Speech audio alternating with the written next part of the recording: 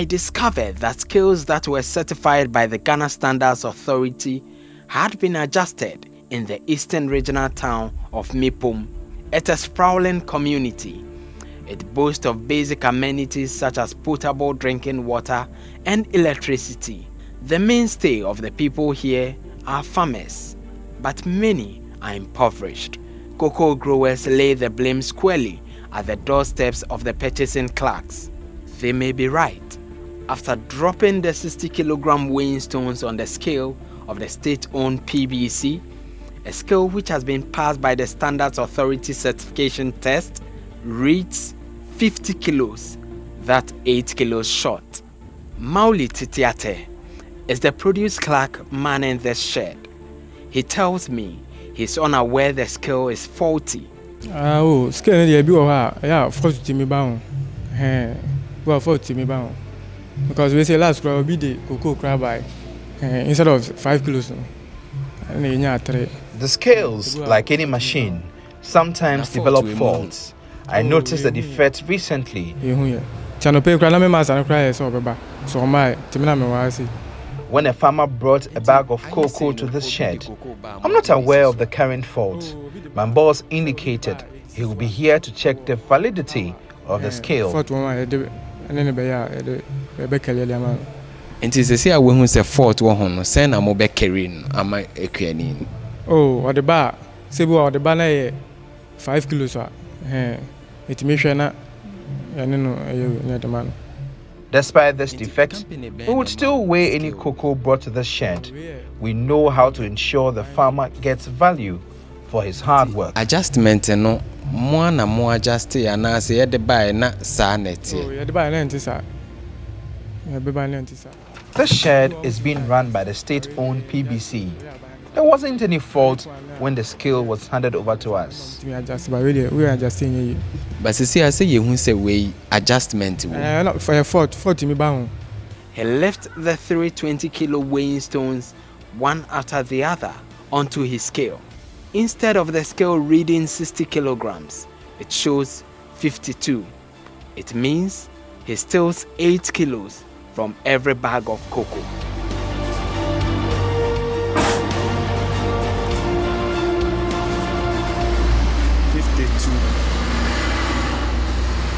His explanation is that a mouse had stuffed pieces of cloth inside the scale, and that might have accounted for the defect.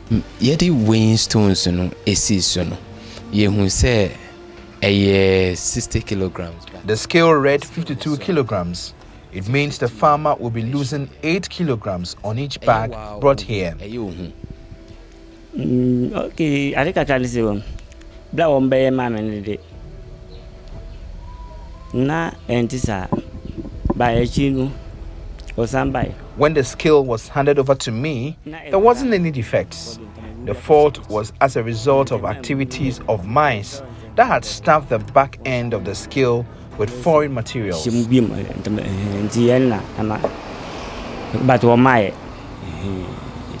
I have come to the shed of Kuapa Cocoa Farmers Union, another license buying company. This company is owned by a union of the farmers in this area. It's situated at the heart of a scattered settlement. The purchasing clerk is not happy about the idea of wanting to test the validity of his scale. The reason was obvious after offloading the weighing stones onto the scale. The 60-kilogram stone registers 53 kilos. He also claims he is unaware the scale is faulty. I'm surprised that the weight is 7.5. I'm very, very surprised. Even I don't understand. But the weight that we have here, we cut and send it to the depot, is what we normally do. Yeah. So, does it mean that in this case the farmer has lost like 7.5 kilos? No. The whole thing is we are in society. When we talk about society, it's not the same as depot scale. You see, so there is small kilos addition to the society one, so that when you cut it, when the farmer bring the cocoa, when you cut it, you have to get some 2.5 kilos as your profit margin. Okay, so in your case, which society do you work for? I just named the society, the name of the company. I was saying it's Kuyapa Cocoa Company. Yeah.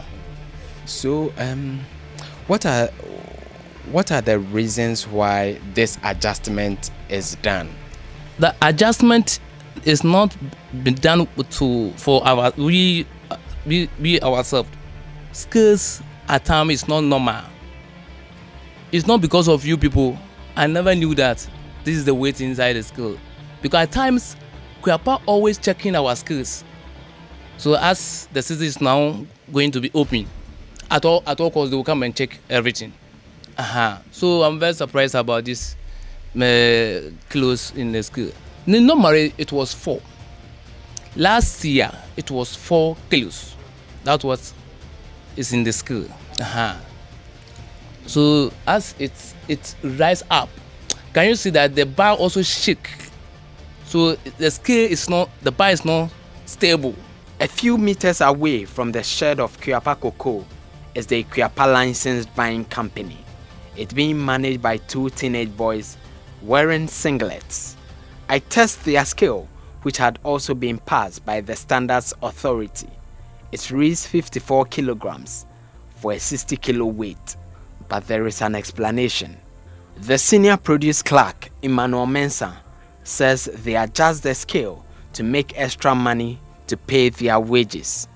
We pay those who like the potters, the carriers, and those who used to drive too, we pay them, and the drivers too. Fair on this we used to pay. So usually the farmers have been complaining that this adjustment is affecting them, but why do you adjust? Sometimes the dryness, you dry, and when the cocoa is wet, the weight is heavier than when it becomes to dried. So you deduct some from it to dry, so that when it become dried, it will come close to what we deducted, so that you get the actual figure. How much do you deduct for drying? Drying, maybe 1 kilo. It depends. When you dry for 5 days, the dryness should be in 6 days, but when you dry in 5 days, you deduct 1 kilo. But if it is not up to 5 days, when you check and it is like 3 days, maybe 2, then you used to dry it. We did that 2 from 8. Which company brought you the scale? Kuyapa Company Limited. Kuyapa Cocoa. Are they aware of this adjustment? They are not aware, but they gave us actual, that's 2.5 kilogram. That's 2.5 kilogram that we used to. So the actual weight is 2.5, but 2.5 is for the recorder or the PC. The PC who used to work here, you take the 2.5 as a job money. So in other buying companies, is the situation worse than yours? Some used to be like some what they incurred in this thing, like we the Kuyapa, we concerned about the farmers. That is for the farmers union, the cooperative. We are cooperative, but the others, the Jumapa, them, I don't know what they used to be, but we are cooperative, so we care about the farmers. Nojo Emmanuel is a produce clerk and a farmer at Asinkesu in the eastern region. He looks energetic. I have come to his shed to speak to him about this age-old canker. He's bitter about the unfair tactics employed by the purchasing clerks to cheat farmers. The clerks also steal 10 kilos in this community. Well, the adjustment affects farmers much because the farmers depend on their produce. And when they sell and they are not able to get the exact value or the money that they're supposed to get, it affects their lifestyle. They don't get money to take care of their homes. And for their children, they don't get money to take care of their children at school. They don't get enough money to care for their health, and even to expand their farms. So it affects their lifestyle, and it makes the community, as you know, the community is a poor, this is a poor area. There's poverty around our place. So if we are not able to get the money that we should earn from our farms, it makes us live in poverty more than we expect, more than more than before, because we expect to grow our life. We expect to improve our lifestyle, but because of the bias, they don't help us to get money to improve our lifestyle. So we get problem for that. It's a problem for us. Walk us through. You've been a cocoa farmer. How deep is this canker in terms of the adjustment of the scale? How much? Sometimes how high is the scale adjusted by these cocoa clerks? Well, we've just make our own study, though we don't have any real approval. But for our own study, we could see that they have adjusted the scale around 9 kilos, 10 kilos, even some. The least one is about 6 kilos. It's not less than 5 kilos, because we use our sometimes we stand on the scale to see our weight. When we check from some place and we stand on the other scales, we know that they have adjusted maybe about 7 kilos. That's the system we use to check the adjustment of the scale. But we can't do anything about it since they do it secretly. We will not be, we are not present before the scale is adjusted, but we have seen those things that they have been adjusting, some more about 10 kilos, 9 kilos and thereabout. So it's very high. When you translate this into fiscal cash, how much are we looking at? Physical right now, 1 kilo is 7 cedis, 60 pesos. So if it is 9 kilos, then it times that, which is almost 70 Ghana for, we lose about 70 Ghana on one bag, on one cocoa bag that you weight. At least 70 or 50, not less. He believes the authorities are aware of the exploitation of the farmers at the sheds, but do little in checking it after detecting the discrepancies. At least 70 or 50, not less than 30 Ghana you lose on every cocoa that you weigh. And how much is a bag of cocoa? 475 Ghana cedis now. That must be really pathetic. What justification does the cocoa clerks usually give for this adjustment of their scales? Well, for the justification, I personally don't agree. They tell us about the weight that they're supposed to take the cocoa to their depots, which is higher than what they buy from us, because we weigh at the cocoa shells at 65 kilos, and they take it to the depot, they say at 66, or some depot 67. So it means at the depot is higher. But what we know is that the depot is free scale. They don't adjust the depot scale. So if they adjust here so much, then it affects the farmer, and then the PC gets the benefit more. And apart from that, for the because of the adjustment, they are one of the justifications that some of the beans are not properly dry, because we don't grade the cocoa at the station, they grade at the depot. We accept that, but not all farmers bring on dry cocoa beans. Some farmers bring properly. Some farmers know how to dry cocoa beans well. So if all of them weigh on the same scale, it means there is a problem. And also they talk about small beans. Some of the beans, when they select it, when the grader select it, means some are not acceptable. But it's not too much. It's not so much that it can affect the PC or the buyer. And those justifications are not something that we can accept. But because they make money from it, that is why they say something to cover themselves. But some even claim that they adjust because the cocoa sack has a certain weight that it takes away when you place it on the scale. Oh yes, as for the sack issue, if they don't adjust it, even they can get the sack has been deducted before the price is given. The 475 per bag is without the sack. So that all these are to cover themselves. It's not the real issue. The adjustment of the scale is not about the weight of the sack, as they are saying. Because when we take cocoa to the buyer and it is not up to 1 bag, if it is at 50 kilos, you will not be paid 50 kilos. Because of the weight of the sack, they will give you about 48 or 49. And that one is acceptable. If they don't adjust the scale, that 50, 48 or 49 out of 50, I think it will be acceptable.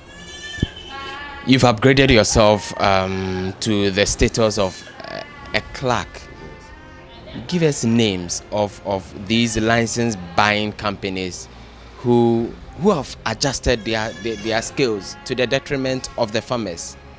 All the buyers, licensed buying companies, I don't think one can be removed or can be eliminated from this issue. Because I know many buying companies, if I can mention names, I know many, which is Jumapa.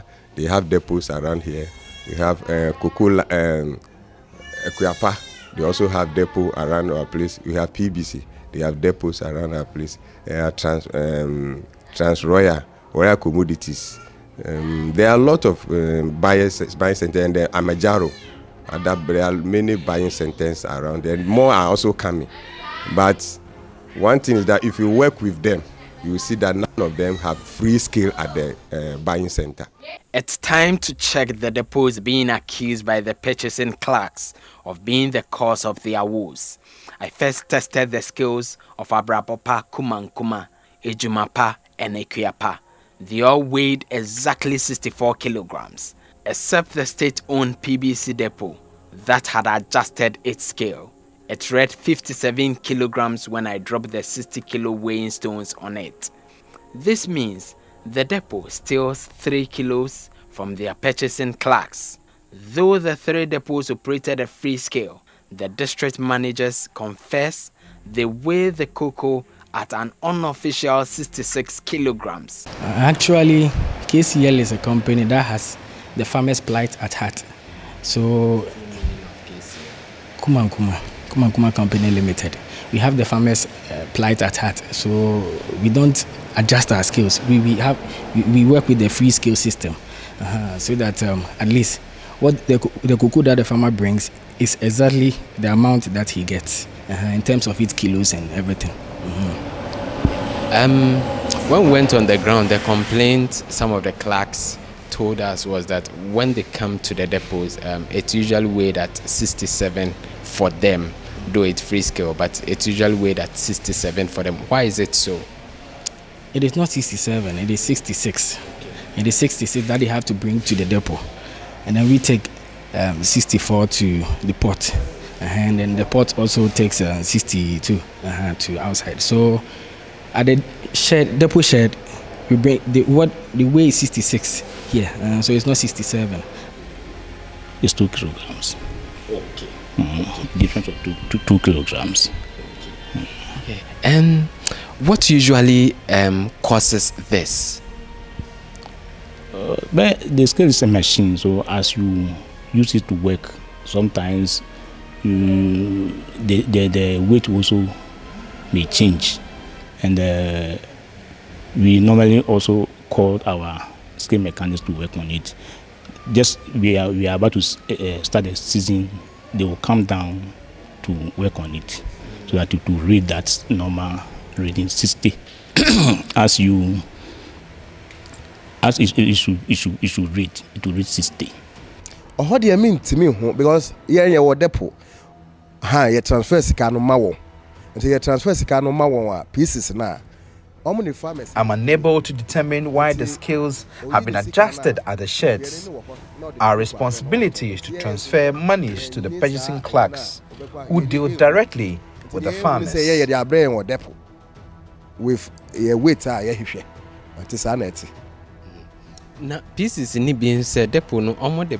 as managers, we are unable to tell when a produce clerk adjusts the scale.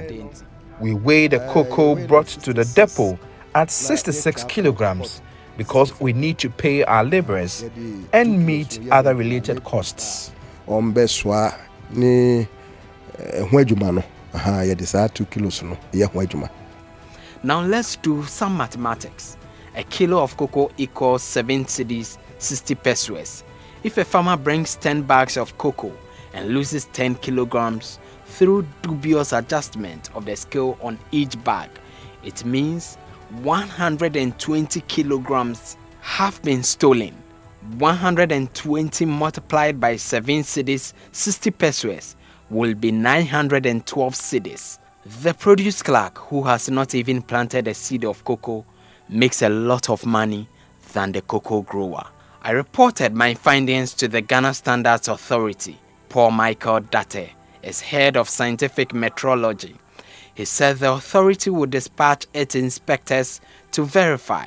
These are measuring instruments, and once this is a complaint we are receiving, we will dispatch our men to the field to go and ascertain the truth or otherwise in the claims. And if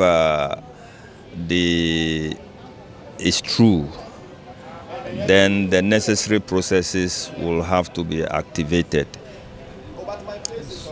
Is it that Standards Authority is not aware of what's going on the ground? I wouldn't say, because it's part of our work which we do.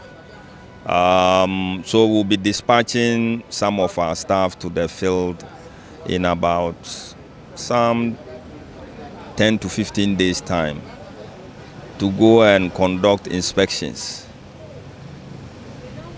But why do we still have purchase clerks adjusting their scales? Well, the motivation is easier to say is because of money, but you will have to go and to the field and to verify and know the extent of adjustments that have been made.